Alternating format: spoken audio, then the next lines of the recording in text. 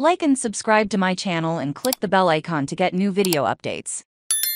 Six Nations Sanzaar Statement. New tournaments start in 2026. 6 members of the XV left the 2019 final, celebrating their rugby international careers. One semi-finalist with France, and another with Portugal. In addition, the 27 members of the team who took part in this campaign reaching their professional level every 4 and more years to achieve more than the top 14. They said they came. The Six Nations and Sanzaar have issued a joint statement outlining their ambitious plans to be in 2026 to launch a new tournament, following the existing international rugby windows of July and November. All Six Nations and Sanzaar teams will compete and will be supported by 2 invitation unions. A statement read, Six Nations Rugby and Sanzaar are working alongside global rugby stakeholders come together to create a new international rugby competition that will do so. The creation of the new competition was a collective process of sport involving world rugby